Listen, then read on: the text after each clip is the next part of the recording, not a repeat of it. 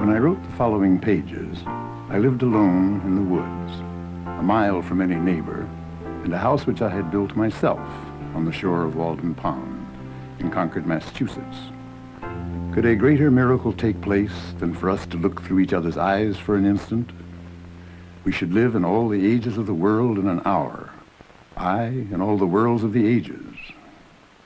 The mass of men lead lives of quiet desperation.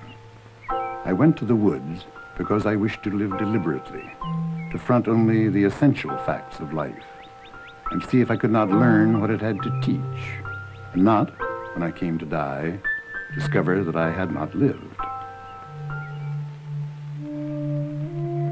Shall I not have intelligence with the earth?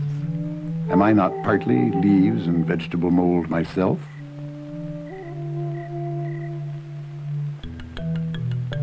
In eternity, there is indeed something true and sublime.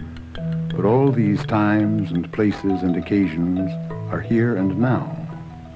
God himself culminates in the present moment and will never be more divine in the lapse of all the ages.